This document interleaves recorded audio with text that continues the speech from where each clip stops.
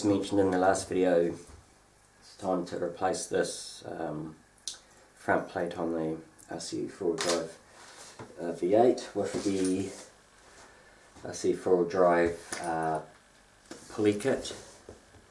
I'm not sure if that's going to focus, so there you go.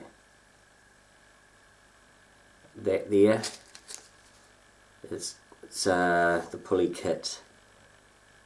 So the reason I'm doing this, I'll put it onto this engine, it'll stick out further, so I've got to make sure I've got the distance I need out the front of the engine for the pulley kit and then a radiator, and then I will know where to cut this chassis rail. So if the engine mounts are here, how far forward I've got to slice the rail, so I don't want to cut it too short. So what I'll do is mount this, and then we can remount the engine back into the chassis, and then we can get into the metalwork in the workshop. So let's get on with getting on. Sunday rain on my parade, washed away, washed me away.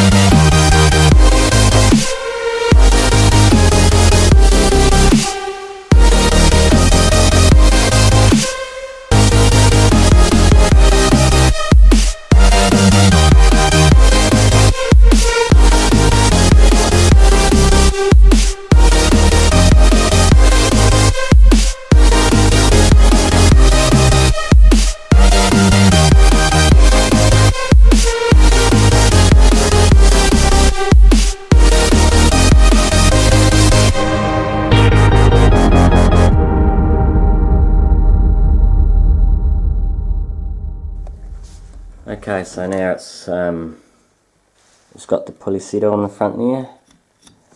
It's quite nice. So, finger tight and all that sort of thing, not super tight. So yeah, that looks pretty good actually. So next will be to, the camera might have been shaking a bit when I was filming this. This table's a bit wriggly, and also we had a wee earthquake while I was doing that.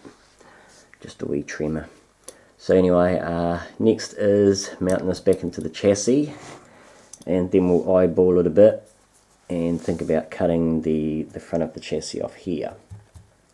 So we'll get to that. What I'm going to do with that is there's going to be a radiator shroud in front of this engine block, and inside the radiator shroud is where I'm going to house the speaker for the sound unit. So I've got to make sure I leave enough room in the front for that stuff as well, and then cut the front of the chassis to mount the suicide axles.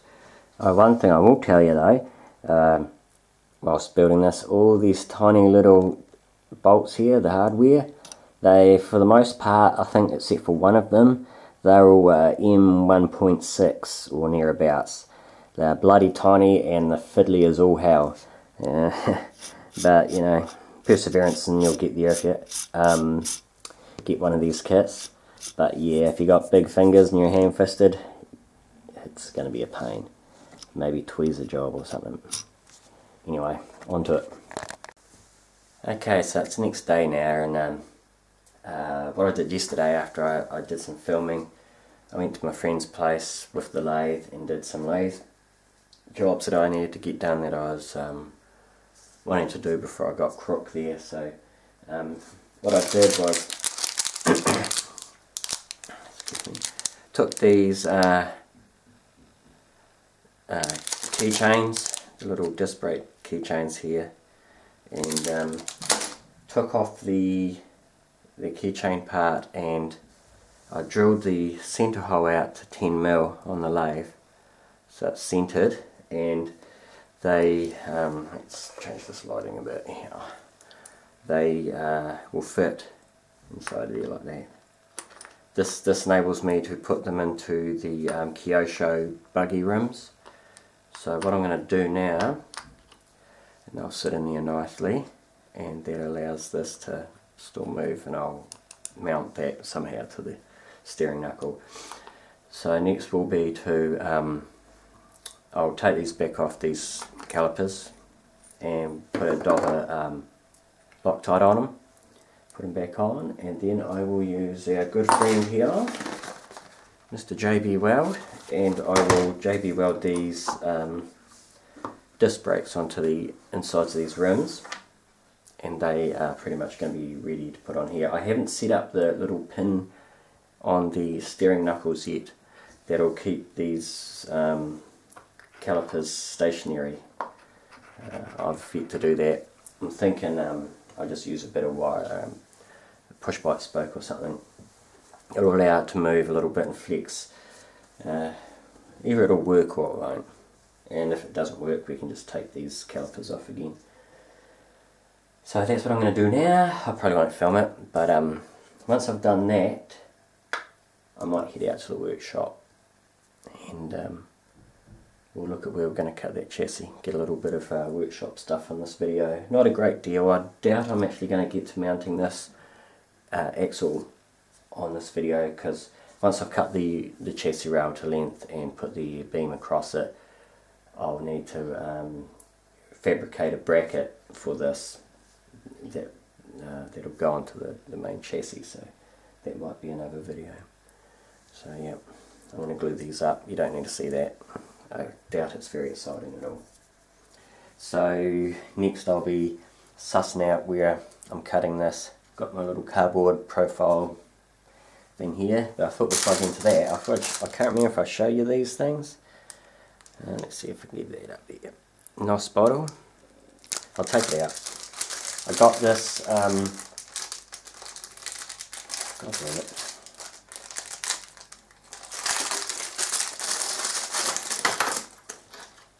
Okay, there he is.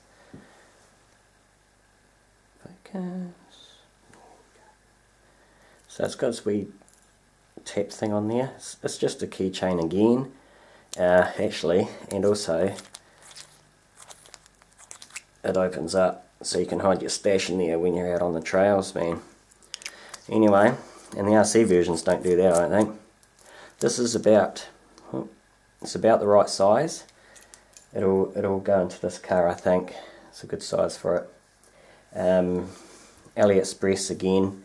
These things are as cheap as chips, man. These keychains. Yeah, I really suggest, if you're doing accessories and that, it doesn't matter if it's Budjo stuff. So you don't need to go to the RC stores and get branded stuff for just accessorizing it. It's you're paying, I don't know, for branding and shipping when you can get them a lot cheaper directly from China via AliExpress online shopping, and no shipping. So I'm mad on keychains at the moment. I'm finding all sorts of accessories, turbos for the engine and all sorts. And these are a good size. And when you do go to the RC stores, I've noticed, and buy accessories 1/10 scale, they have a pretty loose interpretation of 1/10 scale. For example, 1/10 scale jack. This is an RC4 drive one. This is, I think, Intergy. So it's a cheaper, and it doesn't actually work. You've got to manually move it up and down. But it's about the right scale, 1/10. Yep, you can live with that, no worries. In the exact same order from an RC web store, I got a 1/10 scale ladder to go into a workshop. Look at this. 1/10 ladder next to a 1/10 jack. So yeah, 1/10 scale, my ass. Yeah, you go, I don't know what's, I think they just get shit that they have for like the dolls and other toys and just repackage them and call them 1/10 scale accessories. Because there's no way it's 1/10, man. That's what you pay for, so it's nonsense. And that's why I'm quite happy to use non-RC stuff like keychains and that. I've used quite a lot of keychains in these rat rod builds. Anyway, rant over. Originally, when I did the parts, I said I was using this speaker here. This is a 20 watt speaker to go in the front, but it needs a housing to get any decent volume out of it. So I'm now using this little speaker. This is 5 watts and it has a better sound than this one. If I put this in a box, this one here, it'd be the shizness, but I don't have the space on this build, so I'm not using it. This one here, again, I got it from AliExpress. I think this was $7, man. $7 for the speaker. It came with 2, so it was $14. Free shipping, the usual bizno. So this will go inside the radiator shroud. Actually, the speaker will probably face that way. But this now tells me where that's going to go, and I've got to cut my chassis in front of this to run my bar across the front, in front of the radiator shroud. And then I can put my suicide axle in front of that. So, this one won't have a fan on it, this motor. I'm thinking it won't anyway at this stage. Maybe I'll put one on. It'll be tight if I do. So, where I had my original black mark, I got these are marked already. Where I was going to cut it, that's going to be cutting it real fine.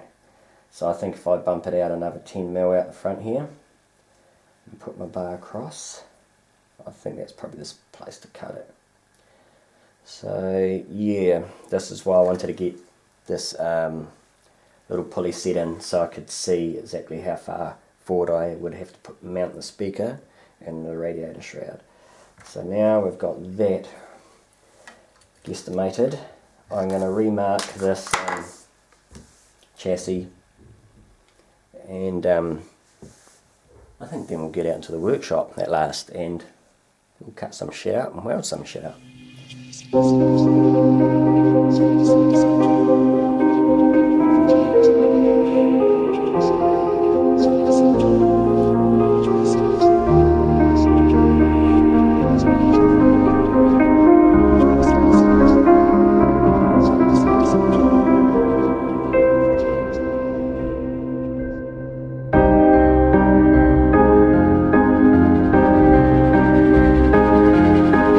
Sunday rain on my parade.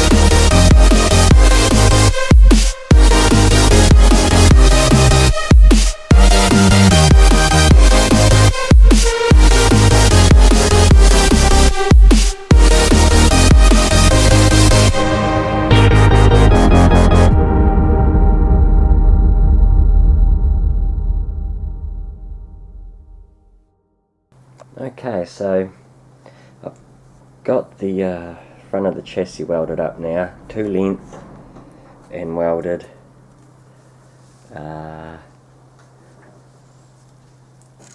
Pulley set on. Got a few little braces back here to help keep it square. Next part will be to put the bracket on the front here that comes out and holds that leaf spring on, that axle, suicide axle. What I'll do is probably stop this video here and do that next week, because those disc brakes are still, the JB Weld's still drying on that, and I want that to be all sorted so I can put the wheels back on that and get my ideas of heights and all that sort of thing and work from there. And I've still got to put linkages from the suicide axle back to here somewhere, drill some holes and mounting points. So yeah, that'll probably be in the next video, so we'll stop that there. And yeah, cheers for watching. Support the charity build if you can. Make a donation to the Cancer Society and all those sorts of exciting things. Otherwise, I'll see you on the next one. See you guys.